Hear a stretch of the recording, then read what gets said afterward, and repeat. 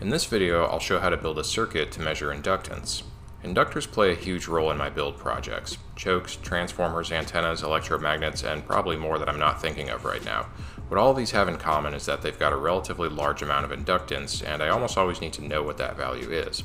This is a little more complicated than measuring capacitance, which can be done simply by charging a capacitor and measuring the discharge time. Up till now, I've been measuring inductance with this cheap meter I got off Amazon, which is pretty handy overall, but it's not terribly accurate and it has terrible resolution below about 1 millihenry, so I'd like a better solution, especially since I work with so many inductors in the single-digit microhenry range. Measuring an inductor involves either setting up some sort of LC tank oscillator or measuring LC resonance by flowing current through the inductor, then quickly cutting it off and observing the ringing frequency in parallel with the capacitor. My circuit will be doing the latter. Now, the quick and dirty way to do this would be to simply stick a capacitor in parallel with an inductor, run a very small current through the inductor with a bench supply, and then quickly cut it off.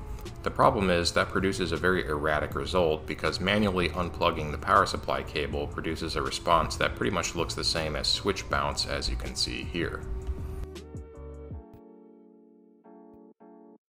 The next best thing would be to connect the inductor and capacitor to a switch that has some debounce and pulse it. This would probably work okay, but if I'm going to bother putting together a separate circuit, I want to take the power supply out entirely and go a step further in filtering jitter out of the switching.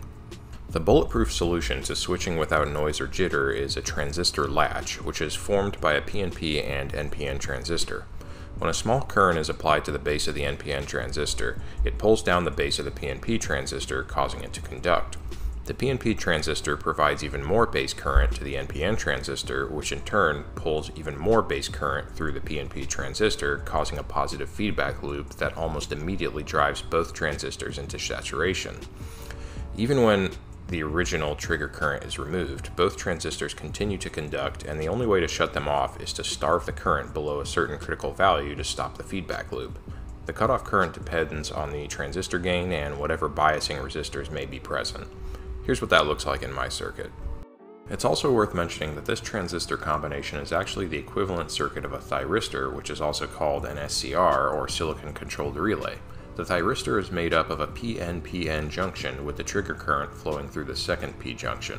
If we expand that out, you can see that it's actually the same as a PNP and NPN transistor wired together, as I've done in my circuit. Here's the actual circuit. As you can see, when I hit the trigger, the output of the latch goes high, but repeatedly triggering doesn't cause it to change state. It's only possible to shut off the latch with a separate reset switch.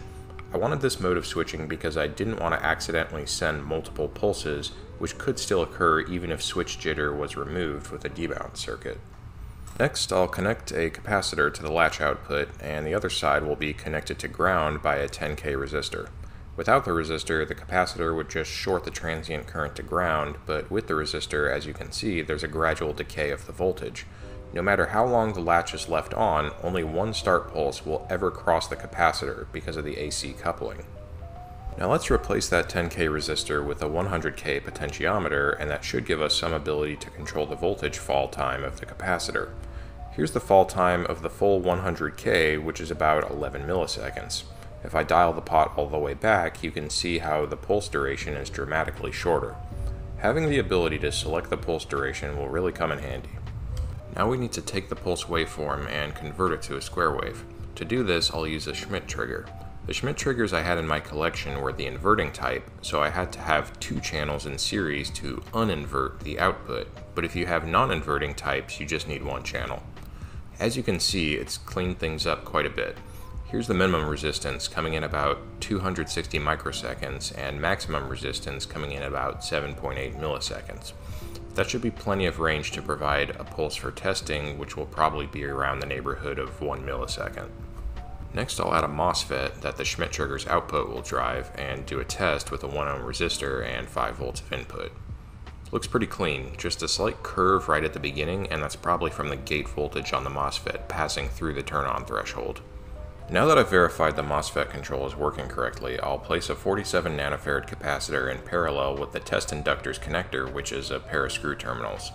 I also have a diode on the input of the MOSFET to prevent reverse current from going through it when the circuit rings, and this 4148 diode is just here to break down before the maximum VDS of 100 volt is reached in order to save the MOSFET. Let's hook up a sample inductor and probe the voltage across it when a pulse is sent. 82.2 kHz, which equates to about 80 microhenries. Seems pretty believable by just eyeballing it. How about this big one? 22.8 kHz, which equates to about 1.04 millihenries. Looks like everything is working as intended, so I'll break the controls out to external buttons and switches to mount in an enclosure. The 5 volts for the circuit will be provided by 3 AA batteries, which will make the tester independent of a bench supply and eliminate the annoying switching noise from my power supply, which it has because it's cheap and Chinese. The controls will be mounted on this panel.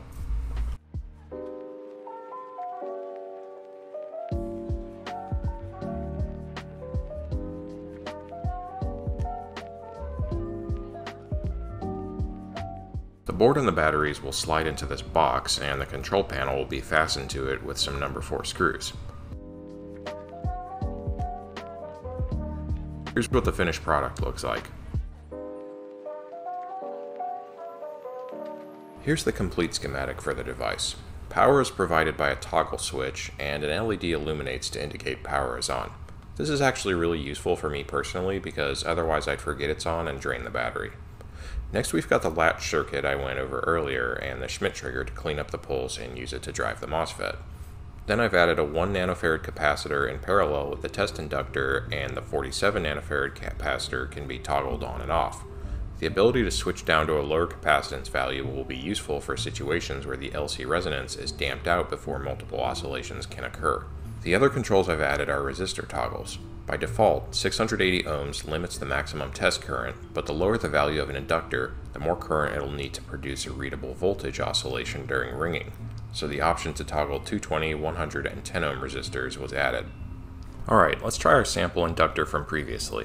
This time I'm using the 680 ohm input. As you can see, the amplitude is relatively small, coming in at about half a volt peak to peak. Still readable, but I'd like a little more clarity, so I'll toggle the 220 ohm input. And you can see that now the ringing amplitude has increased from half a volt to about 1.8 volts.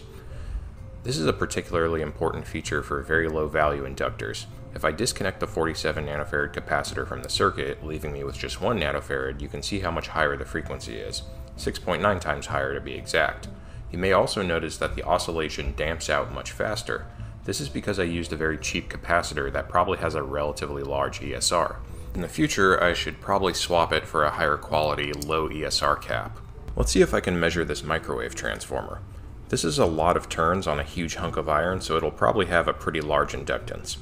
I'm going to have my input resistance set to 680 and my capacitor set to 1 nanofarad for this one. 57.5 kHz on 1 nanofarad, which corresponds to approximately 7.7 millihenries. That may not seem like much, but the winding resistance is less than an ohm, and these transformers can easily sustain 20 amps on the primary without saturating, which equates to a ton of energy transfer at 60 Hz. Next, I'll try this electromagnet I wound on my coil winding machine. Check out the link below if you want to see how that was built. Knowing the inductance of this magnet would definitely be important to know how fast it could be switched on or off for something like a levitator or coil gun. Here I'm using 220 ohms and 1 nanofarad. I get 77.4 kHz, which equates to 4.2 millihenries. Okay, let's look at something on the opposite end of the spectrum. I'm going to make a simple air cored coil by winding a few turns of 24 gauge wire on this marker. A tiny coil like this might be used for an oscillator or filter on an analog radio. As you can see, when I try to read it on my meter, it doesn't even recognize there's any inductance, just the winding resistance, so I wouldn't be able to determine the inductance without my tester. For this test, I'm toggling all the resistors up for minimum input resistance and setting my capacitance to 1 nanofarad. The circuit rings at 1.94 MHz, which corresponds to 6.7 microhenries. Knowing inductance down to such a small value will be particularly valuable for radio applications.